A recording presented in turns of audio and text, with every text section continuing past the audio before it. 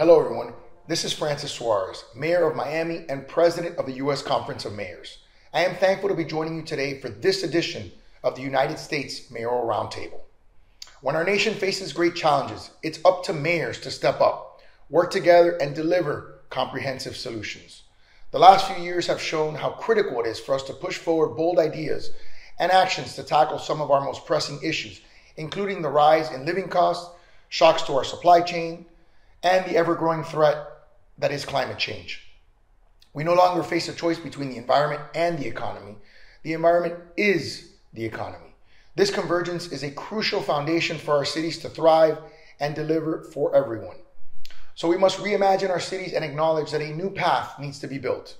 If we tap into the power of technology, we can enhance the way we live, learn, and earn while reversing the impact and the effects of climate change. Ultimately, the actions we take today have the power to shape the world our children and grandchildren will inherit. We have a unique opportunity to build a future that allows our environment to thrive for generations to come. But the time is now. We must rise up to the challenge and guarantee that our cities work for everyone and last forever.